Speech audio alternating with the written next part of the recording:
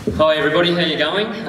Congratulations for getting to this point, and I was just commenting to a few of the guys from Kokoda that I'm so nervous. It's only 4.5 weeks to go, so you're probably feeling pretty similar to me. I'm having another go this year, so this will be my 3rd year, but I've actually evented first aid and done medical for the Kokoda Challenge. This will be my 10th year being involved. So I've pretty much put a bit of a snapshot together of the time that I've been involved with the Kokoda, just to give you a hand, and some of the things that we've come across in the time that I've been involved. So I suppose the bottom line is I'm going to scare the pants off most of you, alright? So if you're not worried about this already, then I'm definitely going to make you a little bit more worried, okay?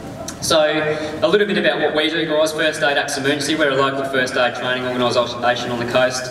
I went to Miami High, so it is this is my local ground.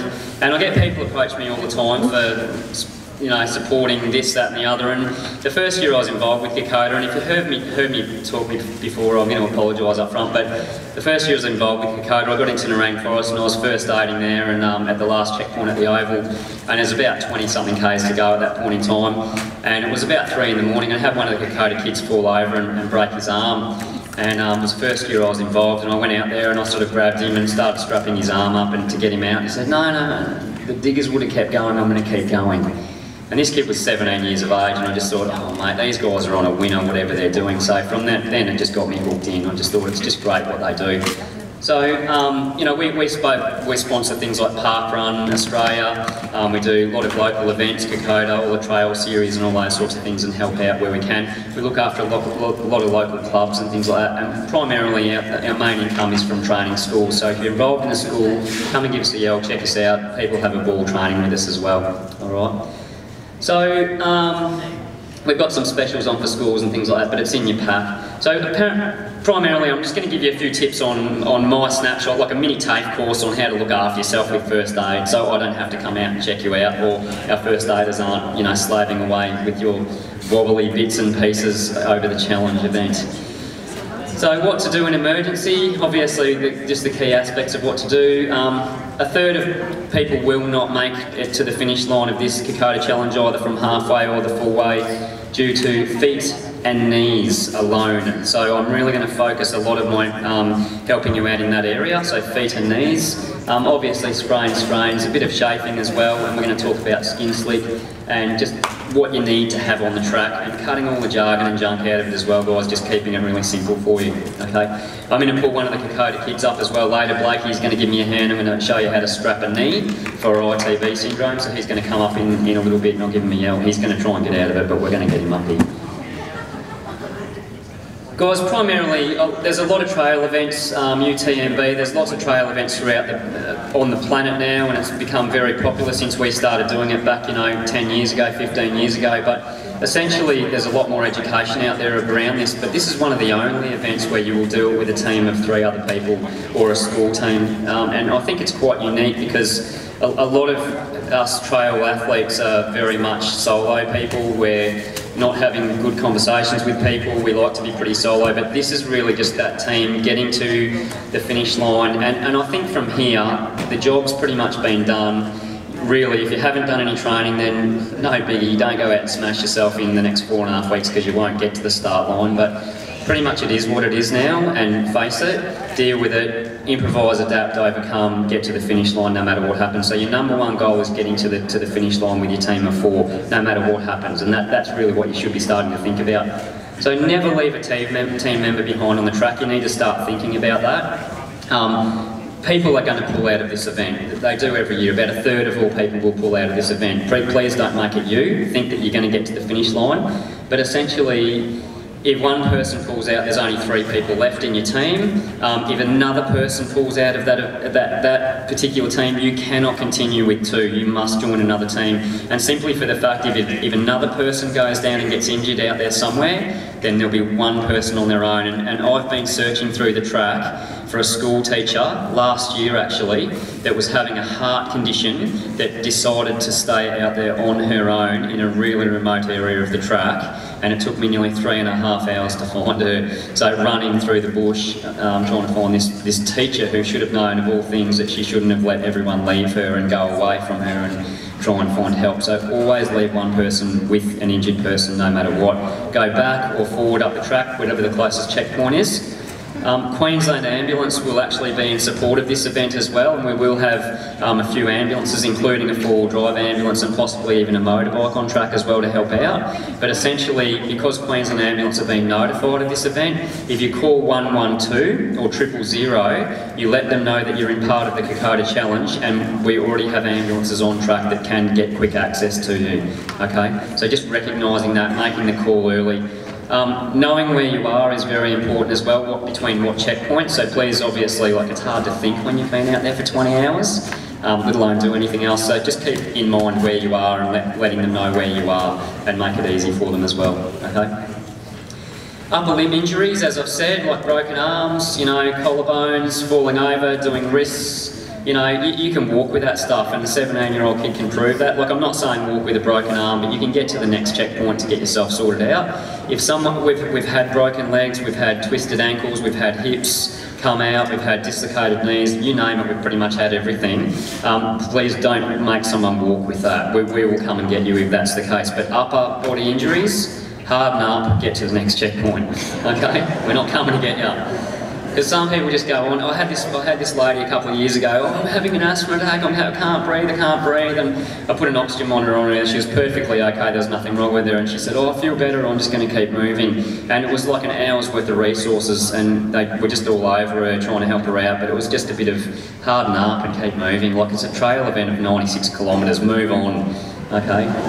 Sorry, I see people that wuss out a bit, and you need to toughen up a bit from here, okay? Guys, this app, if you do not have this in your mobile phone, get your mobile phone out now and take a photo of this app. It is a free app for your mobile phone, and when you put it onto your phone, whether it's Android or iPhone, okay, it GPS tracks your actual location and brings up your latitude and longitude for wherever you are on the planet. You can call the ambulance and let them know exactly where you are from that app. And you can even zoom in and out. There's my address, but anyway, zoom in and out. I just took some screenshots of it. It is a brilliant first aid app across the board. There's some really good information areas on the bottom right-hand side of that app for SES and other people, but that's a good app. I'll leave it up for a second, take a photo. If you want the slides, just give us a yell a bit later on, I'm over here, okay? Emergency plus, with the symbol plus, not the word, okay? Some really good things I've seen in the time that I've been doing the challenge, and one thing that has adapted and worked very, very well, cheap set of walkie-talkies, because when you get close enough to your checkpoint, you can walkie-talkie, or for $39 with a 5 kilometre range, 2-watt radios, your support crew and let them know where you are. It's a really, really good tip, and in some areas that won't work, in some areas phones won't work, but really, really good to have communications on the track to the outside world, okay? You won't get texts all the time, but it's great when you're just cruising along, whether you're walking or jogging or whatever you do. Every now and then your phone will go off and it'll be a message from someone, how you going, thinking of you at this point in time, or oh yeah, Joe Bloggs is in bed sleeping and thinking of us at this point in time, great. It's good to get those every now and then for a bit of a G up. So keep your phone on you. One person keep a phone on them, it's highly recommended, alright? Oh. Here we go downhill in a hurry from here. So every year I get up and talk, people go, really? Should I tape my feet? Should I use the skin slick? Should I be using gingy socks? Oh, I don't know, I've been training and I've done a 50k walk, or I've been out there for like 8 hours. These things do not happen until, 15 hours on. So they're the sort of things that you're not really prepared for, you're not sure. And if you're getting to this stage here, and continuing without, addressing it earlier, then there is something seriously wrong with your mind, okay? But there probably is if you're here anyway, I reckon. So feet that you do not want, and I've got way worse pictures than this, guys, that I can't even show you, like where the ends of the toes are coming off and stuff like that. So, I just go, mate, can I take a photo of that? Because no one's going to believe me on that one, dude. Like, what are you doing?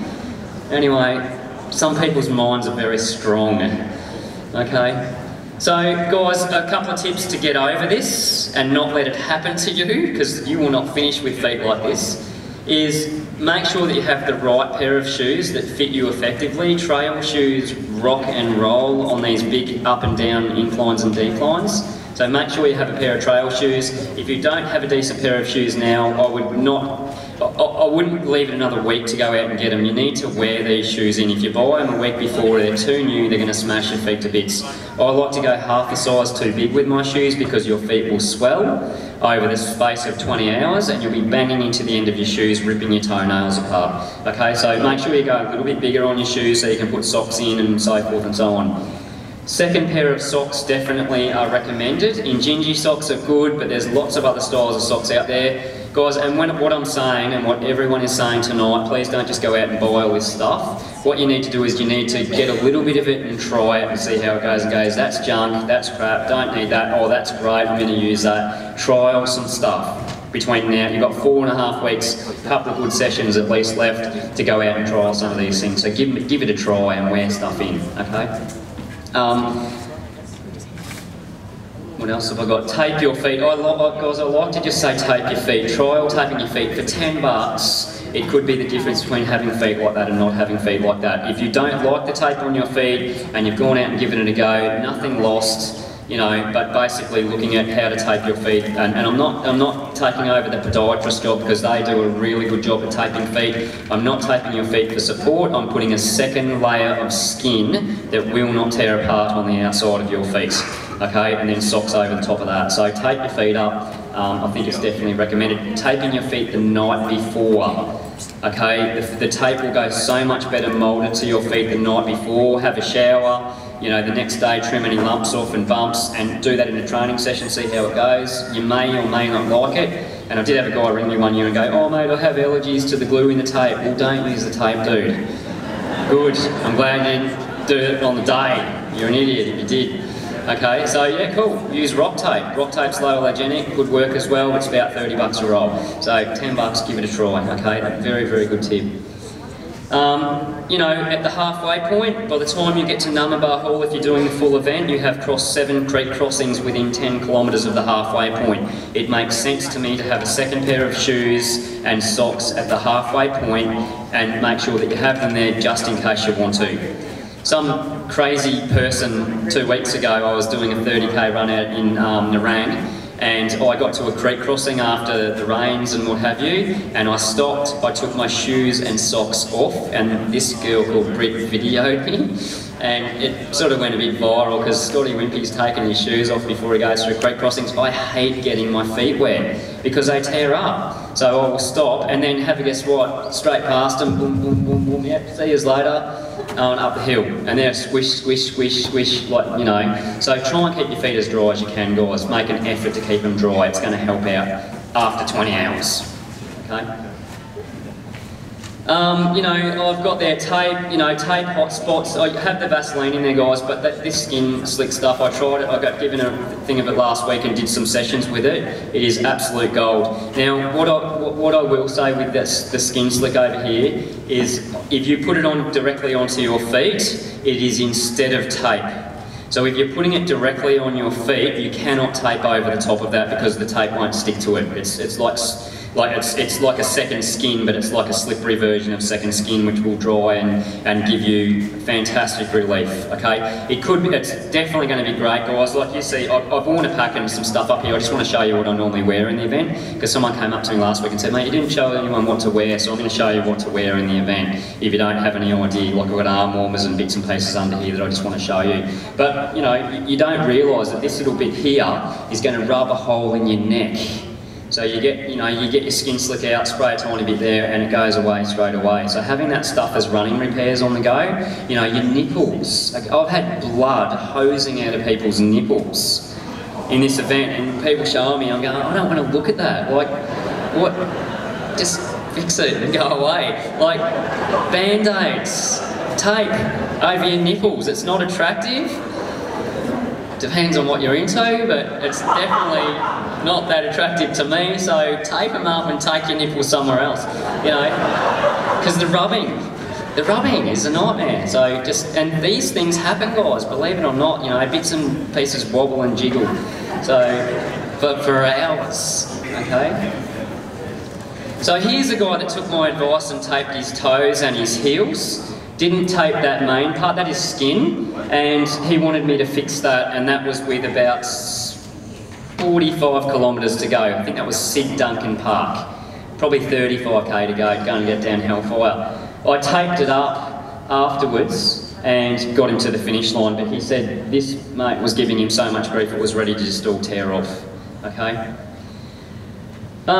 Blister care is not conventional. I've tried blister packs, I've tried band-aids, I've tried everything for blisters. The only things that are going to work on blisters, guys, is taping them up and basically prior to, and if you get a hot spot, you'll know what I mean. You've got certain rubbing, it'll start to heat up a bit in your shoe. So take your shoes and socks off and tape there and then put your shoes and socks back on. So that's a second skin. Running repairs is what we're talking about here. Not running, walking repairs. I kept saying running because I'm a running freak, but anyway. Just basically get that on the go. If you have a blister that's smaller, that's only quite small, like 5-10 cent piece sort of size, then don't worry about it, just tape over it, keep moving. Anything bigger than that, just get rid of it, just pop it. We never recommend to pop blisters normally in first aid, but if you need to keep moving, it's going to get in the way. Lance it, pop it, give it a bit of a swab with an alcohol, or probably not alcohol, swab, don't swab with alcohol, like betadine or something like that, tape over it, keep moving, and it will still hurt a little bit, but you'll get to the finish line with it, okay? So essentially that's what I'm saying with blisters, okay? There's going to be a podiatrist at the finish line over here, alright, so basically go and see those guys at the finish line because they are lifesavers, and really a lot of the podiatry is really going to be done just prior to the event to look after you with looking after your feet, and after the event in that finishing stage. Go and see those guys. These guys are very skilled at what they do. They've been involved with the Kokoda Challenge for years, so it's different to conventional podiatry. It's actually very unique to this event. So the guys over here are definitely worth talking to and just getting a card and going and seeing those guys. All right. Here's a blister pack. Someone asked me, oh, do you sell blister packs? Mate, blister packs are crap. Okay, blister packs will come off. Like in this event, I'm not recommending them at all. I've tried every style. If you come up with a blister pack that works, come and see me and tell me what it is, because I haven't found one yet. Please take note of the end of that guy's toes, because they all came off. Alright. You can see how wet and just junky they are. Oh, I decided not to tape, mate, I didn't know, or didn't have any information about tape, so I just decided not to do it. And that was before halfway. Alright, so I'm looking after his feet and trying to help him out to get him to the finish line. He didn't make it to the finish line, that guy. So, ITB syndrome, from coming down the hills. If you've been doing some of the training on some of the bigger inclines and declines, then you will, if you have ITB syndrome, you'll know about it. If you don't have it, then you don't want to know about it, okay? Iliotibial band runs down the outside of your leg. Every time you come down a hill, it jams tight and releases again. And over thousands and thousands of repetitive times of doing that, it starts to become inflamed, and it feels like it will pull your patella off. Your kneecap will feel like it's shredded. A lot of people don't finish because of this, so I've come up with lots of different techniques over the years, and the only one that I've tried that actually works is what you see here.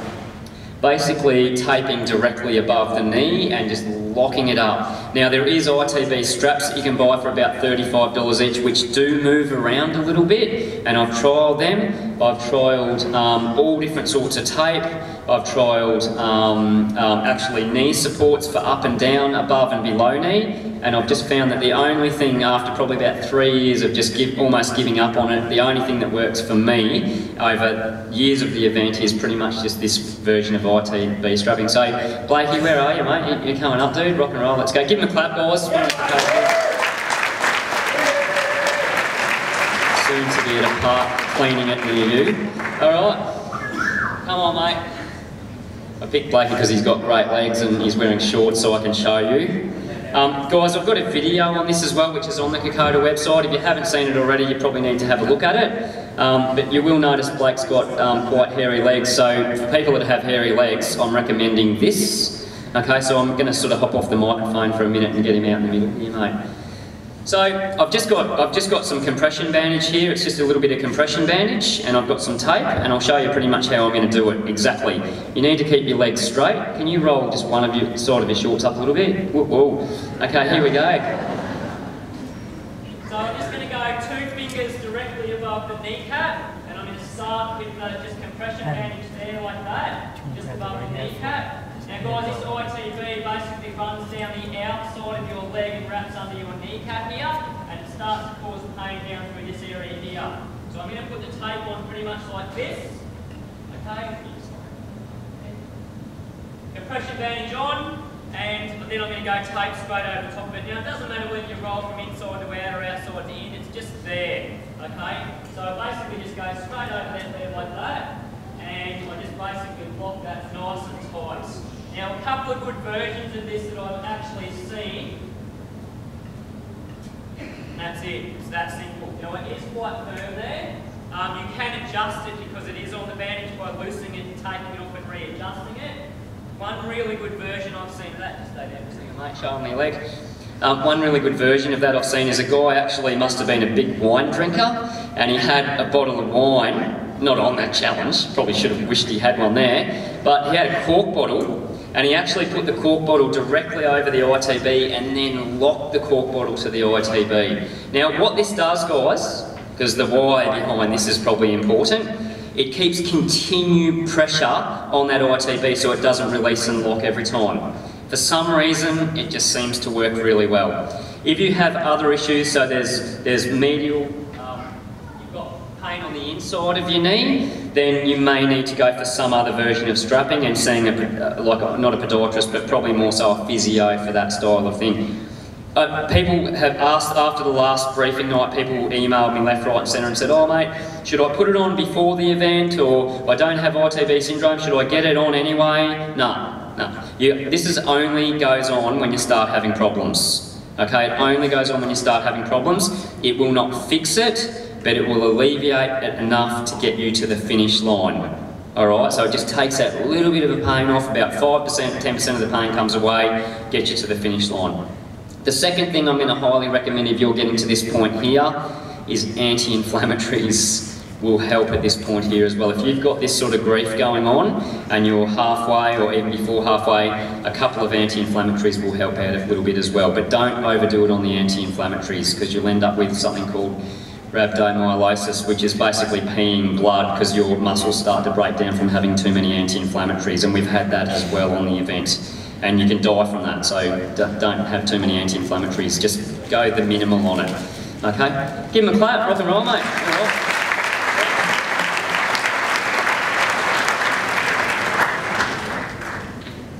Okay, a couple of other things guys.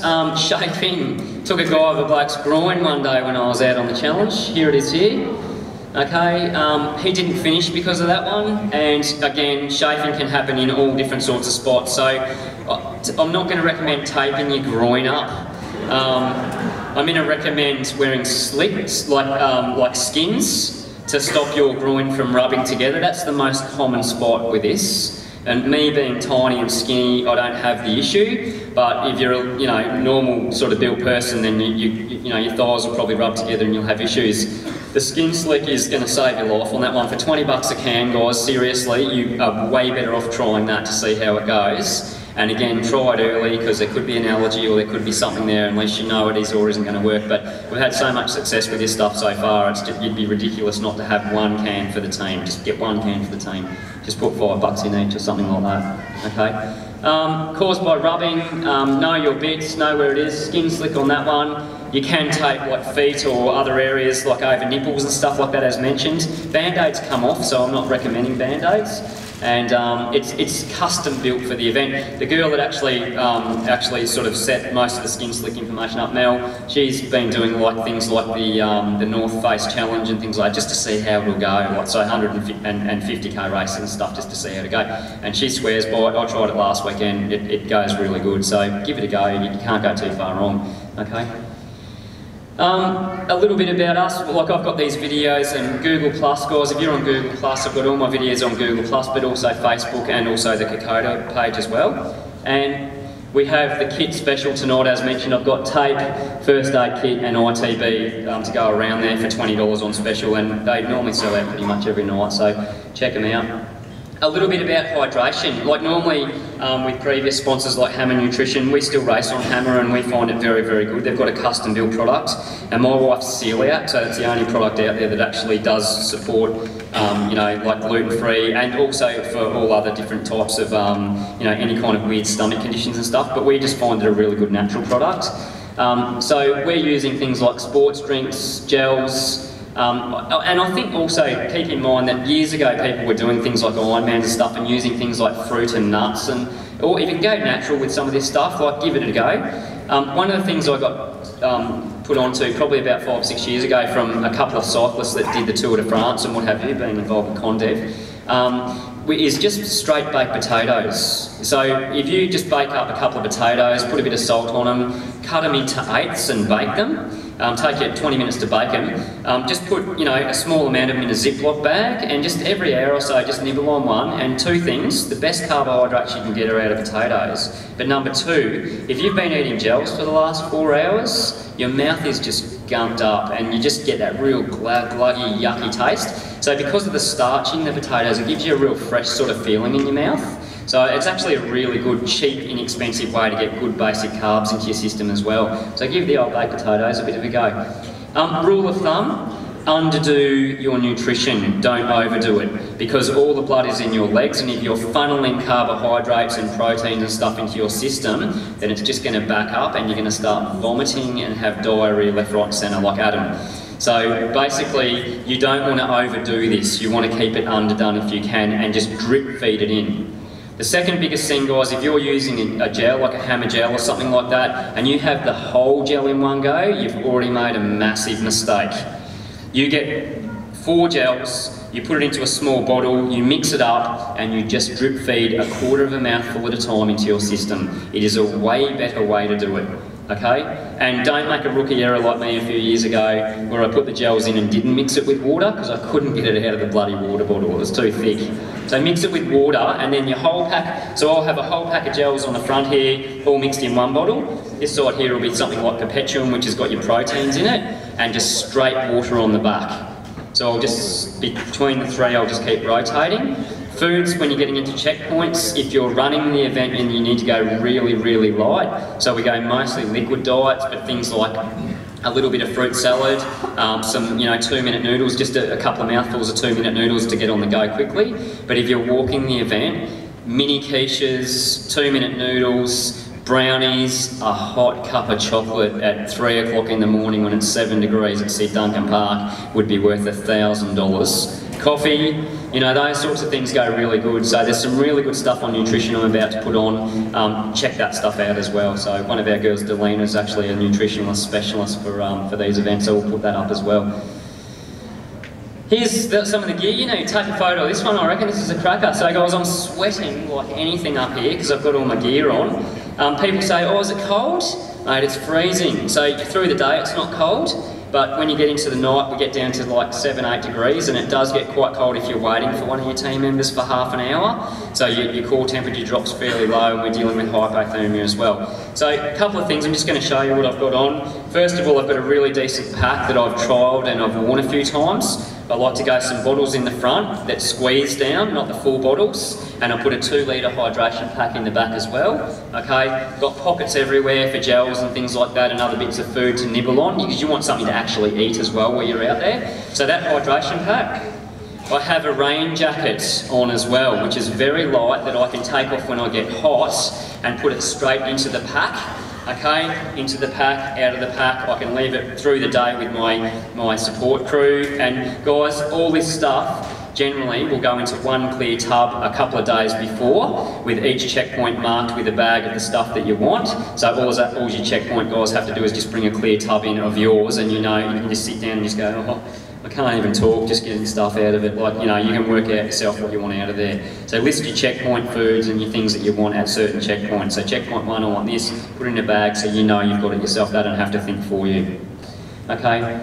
Plan all your checkpoints up front with food time and roughly how long you're going to be out there, so you can work out how much food and gear you need to carry and what you're going to need to restock with. So doing some training sessions to have an idea with that. You know, take your iPod for your music, for your downtimes, and when to take pain relief. Like, we had one team that went, oh, I never planned to take any pain relief whatsoever, and it took them 39 hours to finish.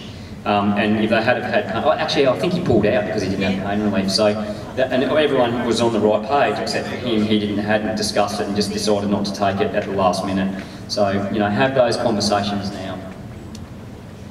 You know, as I say, well done for getting here. I'm not going to take too much more of your time, but just think about these guys. These guys did it with no nutrition. Their feet were coming apart. They were getting shot if they fell behind. You know, they've toughed it out, guys. And you know, the new generation coming through, these guys, and you know, I'm so proud of those Kokoda kids for what they've done. Guys like James Morland, a few of the Indigenous guys have gone through the program, you know, and they're leaders in community now from 10 years ago. And it does so much for these young guys and girls. So it's just, I think you're on the right track by being here and obviously supporting. So, that's pretty much it, guys, from me. Thanks very much. Come and see me, have a chat if you like over here later on, and thanks for listening.